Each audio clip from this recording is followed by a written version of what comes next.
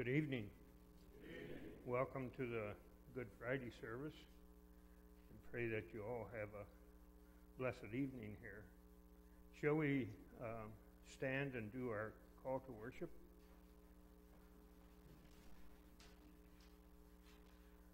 On this day we gather to remember Jesus, our Savior, who loved us and gave himself for us. Let us draw near in full assurance of God's endless love and mercy. We give our thanks and praise to Jesus Christ, who carried our sorrows, heals our wounds, and redeems us from sin and death. Shall we sing hymn number 310?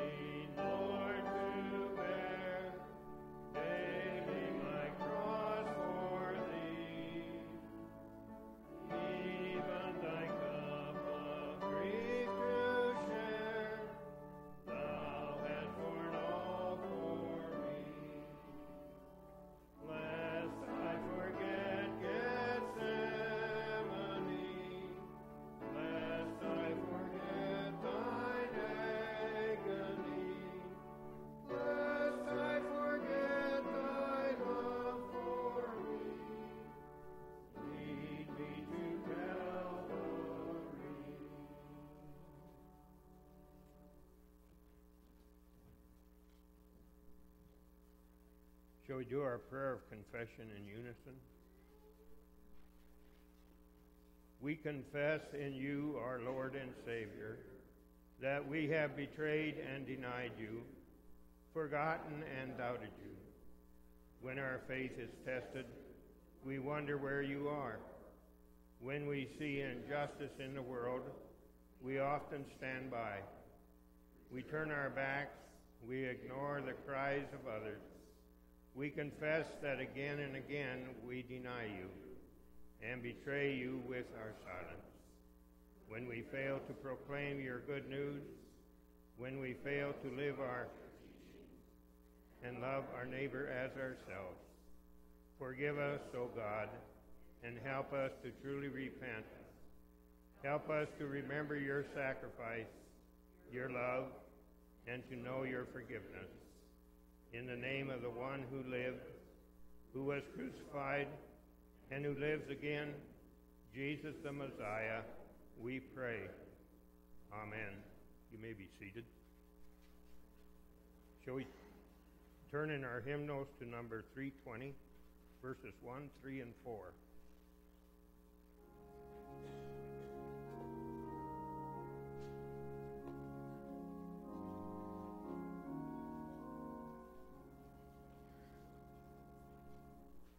Beneath the cross of Jesus, would take my sin. The shadow of a mighty rock within a weary land, a home within the wilderness, a rest upon the way. From the burning of the noontide heat and the burden of the day.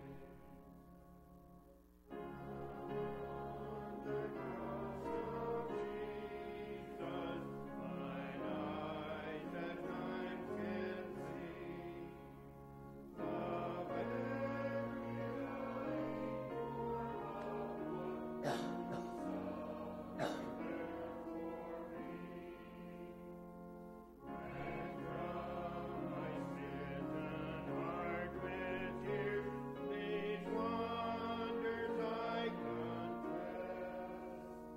The wonder of his glorious love and my unworthiness.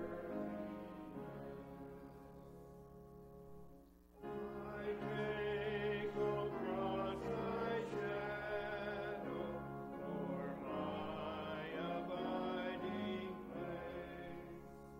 I ask the Father's sunshine and shine of his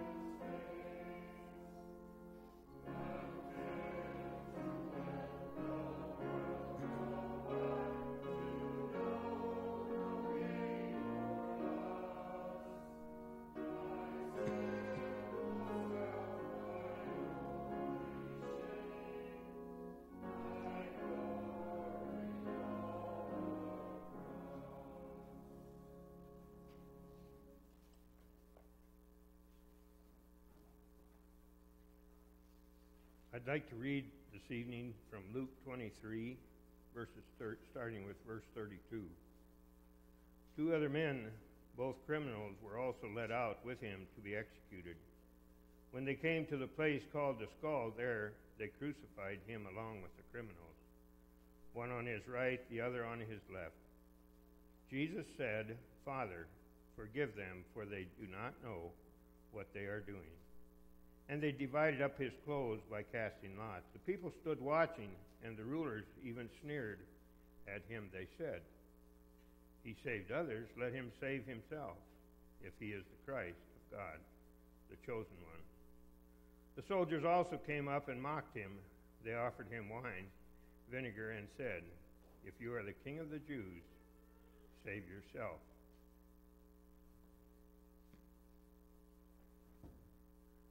I would like to have you all concentrate on the cross and visualize, if you will, that Christ is hanging there.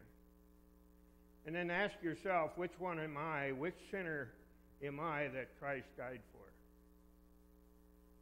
Am I Judas Iscariot, who sold him out for 30 pieces of silver? Am I the soldiers that came after him in the garden and arrested him and brought him to Pilate? Am I one of the disciples, Peter, who denied him 3 times?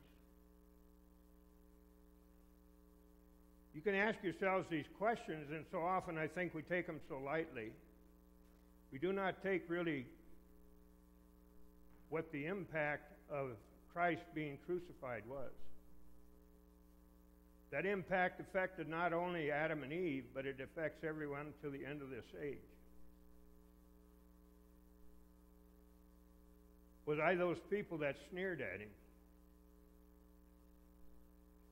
Was I that man who handled that whip and drug it across his back until his back was bleeding?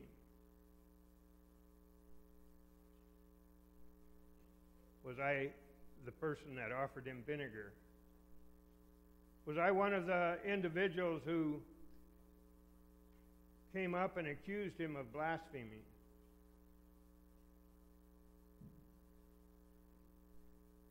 Was I that soldier that took that spear and jammed it into his side? He probably thought, I'll just give it an extra push because I do not like this character.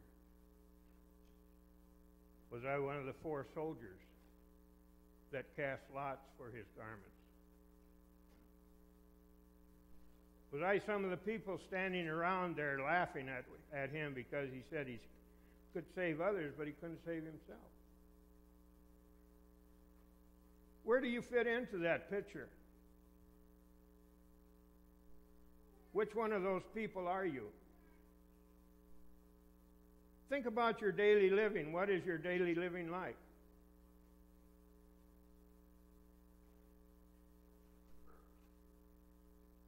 And you can only answer that by yourself.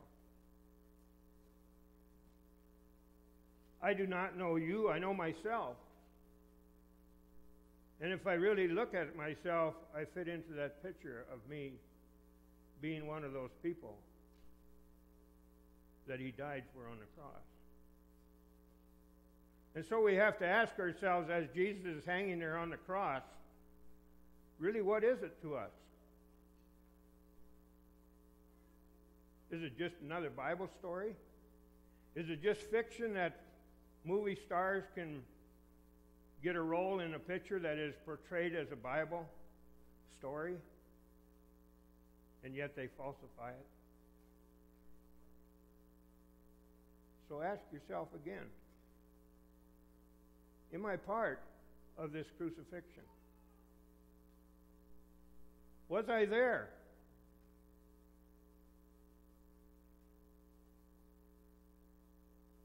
Was I the high priest that got his ear cut off and Jesus healed it with a touch? Was I one of the 11 disciples that scattered when they came and they put him on the cross and crucified him?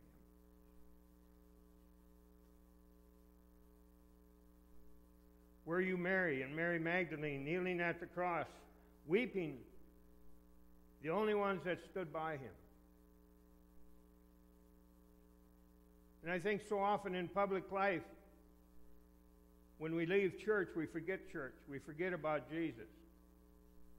We forget about the price that he paid for us so that we could have salvation. When we come back into church, we pick it up again. We have to live this 24/7, people. You have to live like you believe when you're sitting here this evening in church. You have to live like you believe that Jesus died for you. And when you're in public, you do the same.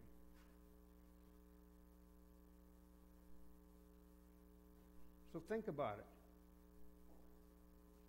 Think about the price that Jesus paid, all the torture and all the torment that he went through. Many of us, if we'd have been spit on, and many of us, if we'd have been scourged, many of us, if we'd have had a spear jabbed in our side, if we had nails through our hands, nails through our feet, we would have said, hey, stop. I don't believe in that guy.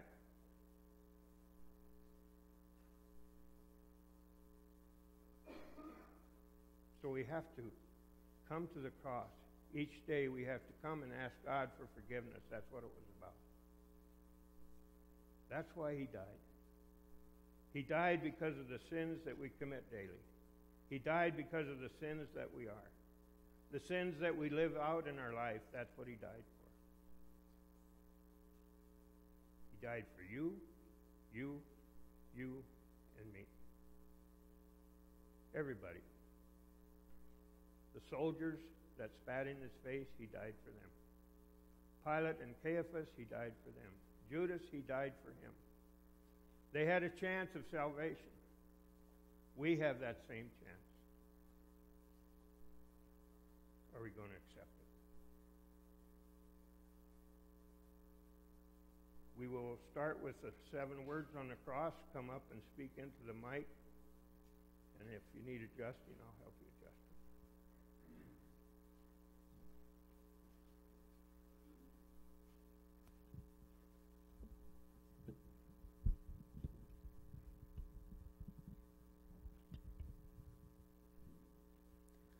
Father, forgive them, for they do not know what they do.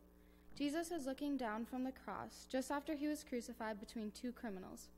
He sees the soldiers who have mocked him, scourged him, and tortured him, and who have just nailed him to the cross. He probably remembers those who have sentenced him, Caiaphas and the high priest of the Sanhedrin. Pilate realized it was out of envy that they handed him over.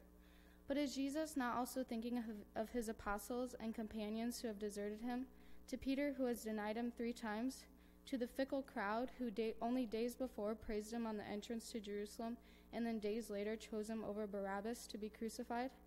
Is he thinking of us who daily forget him in our lives? Does he react angrily? No. At the height of his physical suffering, his love prevails, and he asks his Father to forgive. Could there ever be greater irony? Jesus asks his Father to forgive, but it is by his very sacrifice on the cross that mankind is able to be forgiven. Right up to his final hours on earth, Jesus preaches forgiveness. He teaches forgiveness in the Lord's Prayer. Forgive us our trespasses as we forgive those who trespass against us. When asked by Peter, how many times should we forgive someone, Jesus answers 70 times 7. At the Last Supper, Jesus explains his crucifixion to his apostles when he tells them to drink from the cup. Drink of it, all of you, for this is my blood of the covenant, which is poured out for many for the forgiveness of sins. He forgives the paralytic at Capernaum and the adulteress caught in the act and about to be stoned. And even following his resurrection, his first act is to commission his disciples to forgive. Receive the Holy Spirit. If you forgive the sins of any, they are forgiven. If you retain the sins of any, they are retained.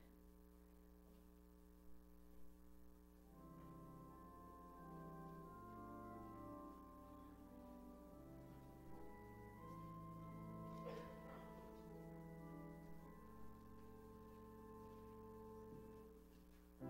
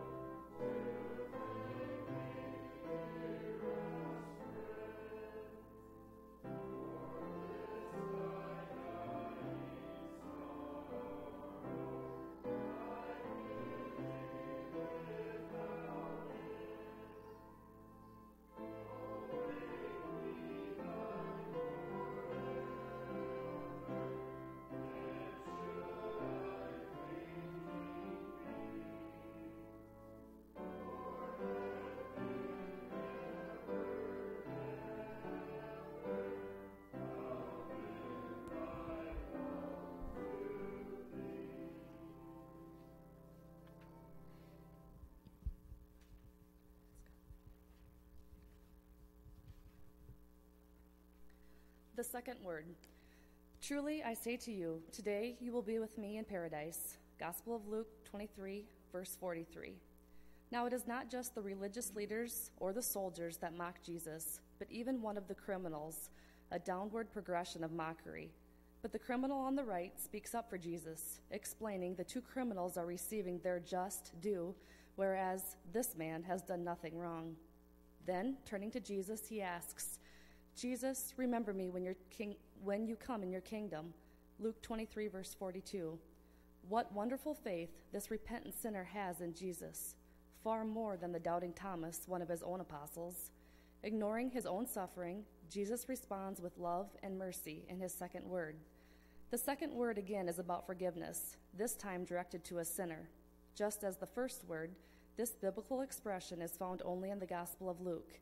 Jesus shows his divinity by opening heaven for a repentant sinner, such generosity to a man that only asked to be remembered. This expression offers us hope for salvation, for if we turn our hearts and prayers to him, we will also be with Jesus Christ at the end of our lives.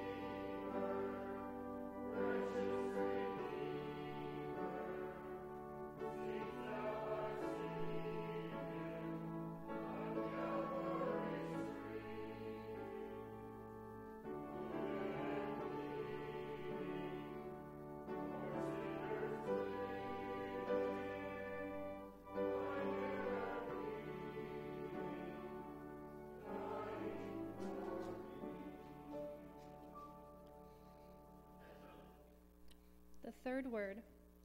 Jesus said to his mother, "Woman, this is your son." Then he said to the disciple, "This is your mother." John 19:26-27.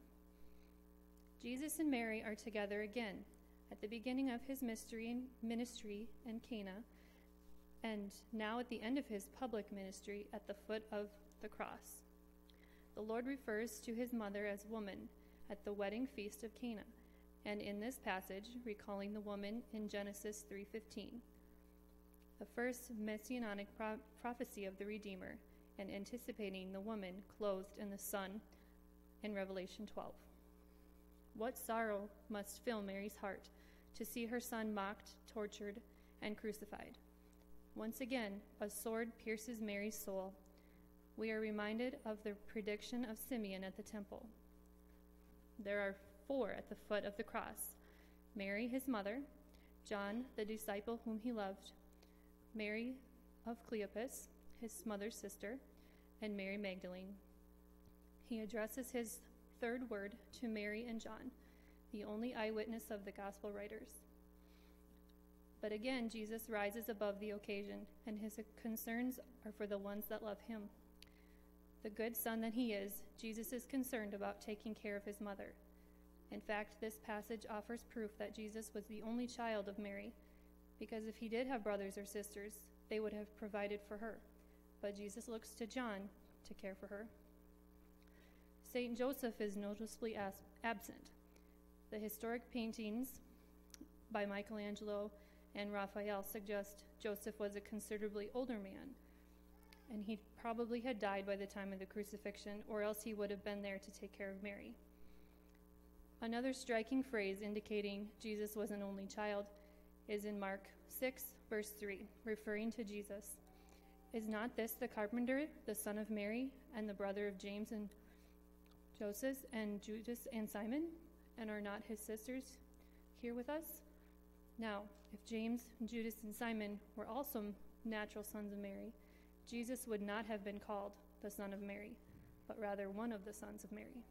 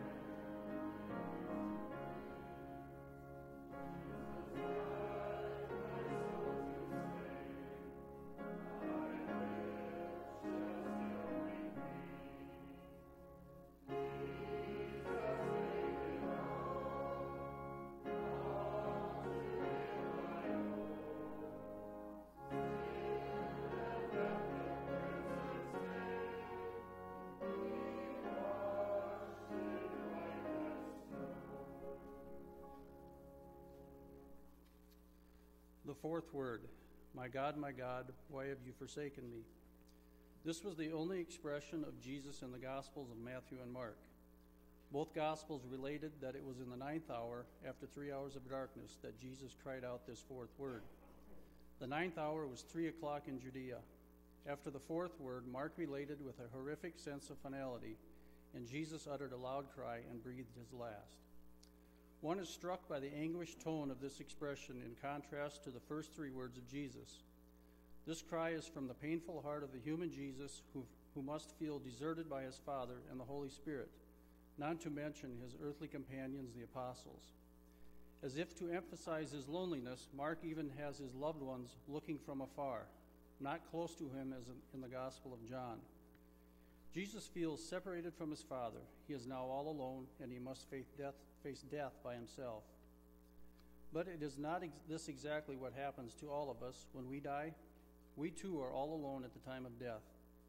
Jesus completely lives the human experience as we do, and by doing so, frees us from the clutches of sin. His fourth word is the opening line of Psalm 22, and thus his cry from the cross recalls the cry of Israel and of all innocent persons who suffer. Psalm 22 of David makes a striking prophecy of the crucifixion of the Messiah at a time when crucifixion was not known to exist.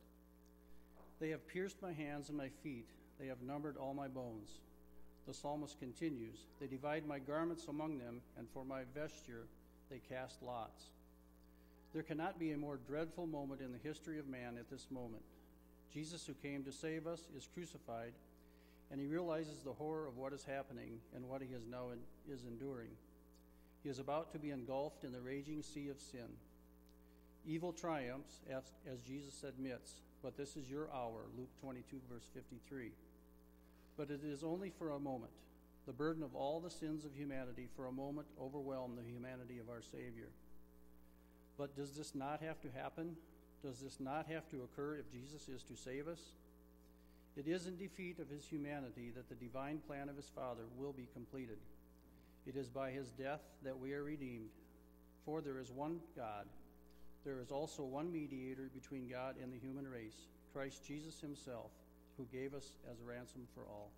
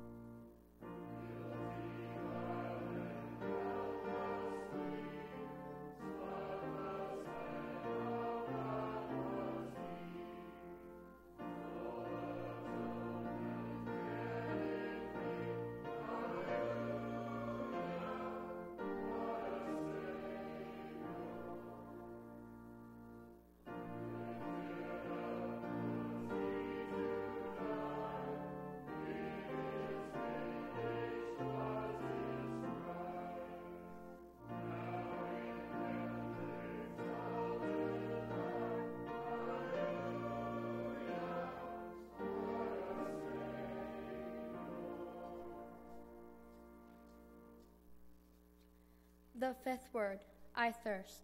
Gospel of John 19, verse 28. The fifth word of Jesus is his only human expression of physical suffering. Jesus is now in shock. The wounds inflicted upon him in the scourging, the crowning of thorns, and the nailing upon the cross are now taking their toll, especially after losing blood on a 3-hour walk through the city of Jerusalem to Golgotha on the way of the cross. Systematic studies of the Shroud of Turin, as reported by Gerald O'Collins in Interpreting Jesus, indicate the passion of Jesus was far worse than one can imagine. The Shroud has been exhaustively studied by every possible scientific maneuver, and the scientific burden of proof is now on those who do not accept the Shroud as the burial cloth of Jesus. He himself bore our sins in the body upon the cross, so that free from sin we might live for righteousness. By his wounds you have been healed. 1 Peter 2, verse 24.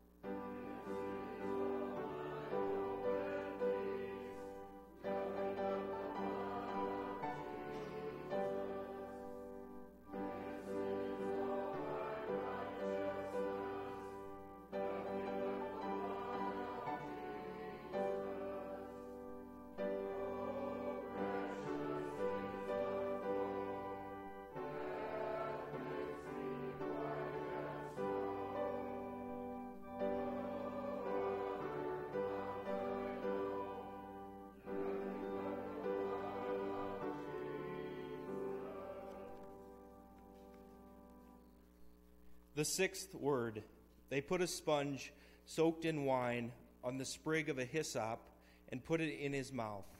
When Jesus had received the wine, he said, "It is finished." And he bowed his head and handed over the Spirit. The Gospel of John 19:29 and 30. John recalls the sacrifice of the Passover lamb in Exodus 12 in this passage. A hyssop is a small plant that was used to sprinkle the blood of the Passover lamb on the doorpost of the Hebrews. John's gospel related that it was the day of preparation, the day before the actual Passover, that Jesus was sent to death and sacrificed on the cross. John continues in 19, "But when they came to Jesus and saw he was already dead, they did not break his legs."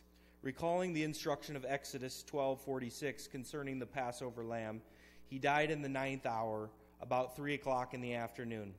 At the same time as the Passover lambs were slaughtered in the temple, Christ became the Passover lamb, as noted by St. Paul, "For Christ our Passover lamb has been sacrificed," in 1 Corinthians. The innocent lamb was slain for our sins so that we might be forgiven. The sixth word is Jesus' recognition that his suffering is over and his task is completed. Jesus is obedient to the Father and gives his love for mankind by redeeming us and his death on the cross. And the Gospels as a group captured this paradox. The synoptic Gospels narrated the horror of this event, the agony in the garden, the abandonment by his apostles, the trail before the Sanhedrin, the intense mockery and torture heaped upon Jesus, his suffering all alone, the darkness over the land, and his death, starkly portrayed both by Matthew and John. In contrast, the passion of Jesus in the Gospel of John expresses his kingship and proves to be his triumphant road to glory. John presents Jesus as directing the way, the action, the entire way. The phrase, "It is finished," carries a sense of accomplishment. In John, there is no trial before the Sanhedrin, and gone are the repeated mockeries and scoring. But rather, Jesus is introduced at the Roman trial as, "Behold your king," in John 19 and 14. Jesus is not stumbling or falling as in the Gospels, but the way of the cross is presented with majesty and dignity, for Jesus went out bearing his own cross. And in John, the inscription at the head of the cross, INRI, is Latin for Jesus of Nazareth, the King of Jews. The loved ones of Jesus are with him, and he decisively gives his mother Mary the disciple who loved him. When Jesus died, he handed over the Spirit. Jesus remained in control till the end, and it is he who handed over his Spirit. This may also be interpreted as his death brought forth before the Holy Spirit. The Gospel of John gradually reveals the Holy Spirit. Jesus mentions living water in John when he meets the Samaritan woman at the well, and during the Feast of Tabernacles refers to living water as the Holy Spirit. At the Last Supper, Christ announces he would ask the Father to send another advocate to be with you always, Spirit of truth.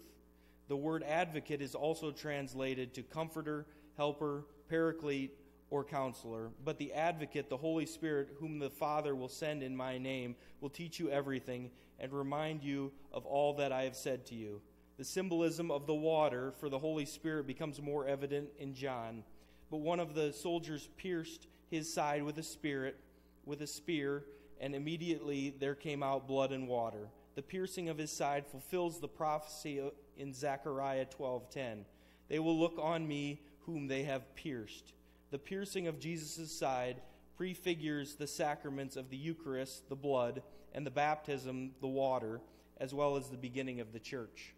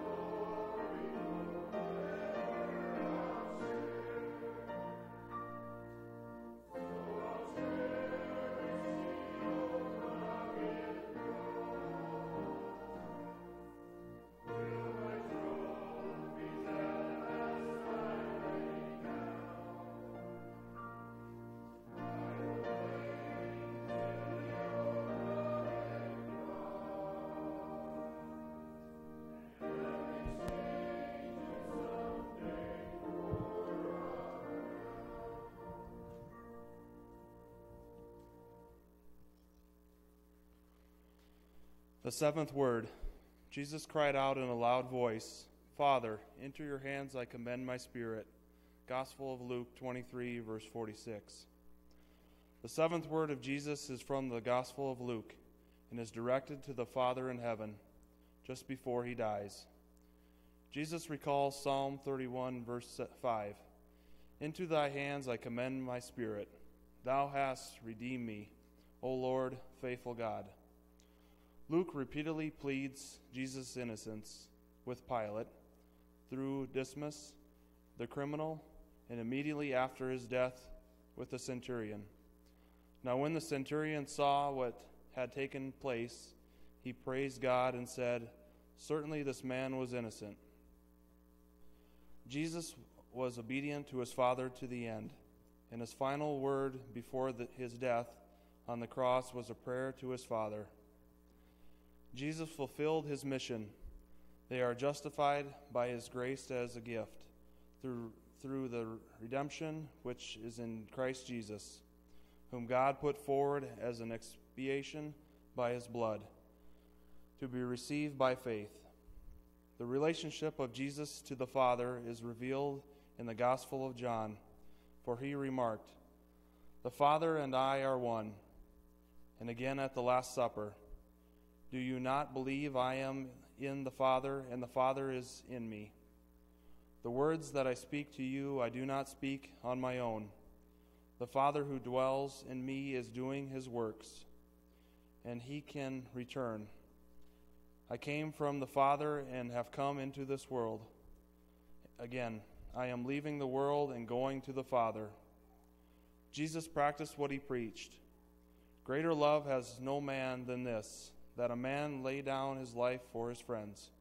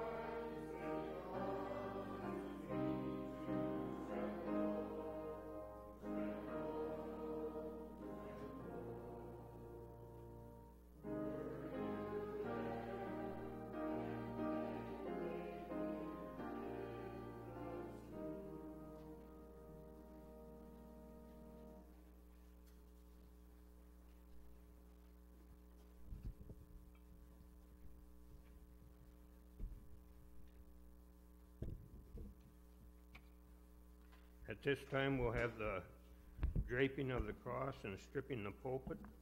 I'd like to ask the consistory people to come up and help with that. And anybody else who would like to help, you sure may. And somebody shut the lights out, please.